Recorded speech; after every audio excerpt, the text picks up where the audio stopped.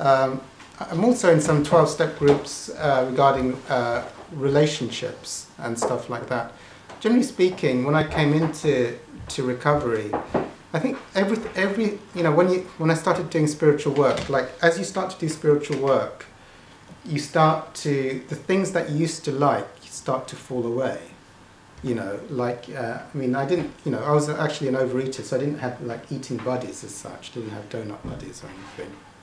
But like my career in the stock market, like I knew that as I started to do spiritual work, I'm never going back into the stock market. And those guys who are acting out in active addictions, they wouldn't be my long-term friends. And also, I used to love, I remember after getting my kidney failure, like watching films in the cinema. Like, get those unlimited passes, so you can just live in a cinema forever and escape life. So I was doing all of those kind of things. But as you did the spiritual work, all of those types of work I was doing, and I was starting to let, certain, I remember, I very quickly became a hypnotherapist, and I had a female colleague, but she really had a problem with food and relationships, and I told her about spiritual work, but she didn't want to do it.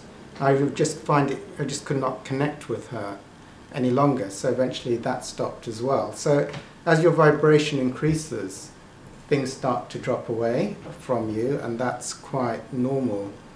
I also found though,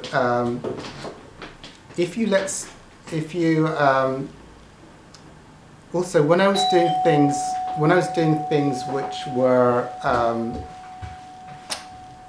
when I was holding on to things which were not in alignment with my new vibration, then they would create unmanageability. They'd create unmanageability, and then when you let them go, it would bring in more grace, serenity and peace and stillness and more flow into my life. So that's one of the things. And also it's like, whatever you do, I mean, Hawkins would talk about a line from the Bible, by its fruits you shall know it. When you do something and in the long term you're getting more serene, more manageable and more peaceful, then it's a good thing. And when you make a decision in whatever area it is, and your life starts to become more chaotic, more full of drama, and more full of unmanageability over the long term, then you've made a choice that is taking you down. So you can tell from your experience. So it's like, so I know that when I have relationships, I know like with every individual I meet, like generally speaking, like some of the individuals I meet, it's like my life gets better after I meet them, and some people I meet, my life gets worse after I meet them. And this can be quite a subtle thing, but there definitely is. And generally speaking, when you meet people who are a lot higher, like I remember meeting Muji. After I'd meet Muji, like the whole week would fly by with miracles. I remember after meeting Hawkins, I got the perfect sponsor as my sponsor for 10 years in the 12 steps.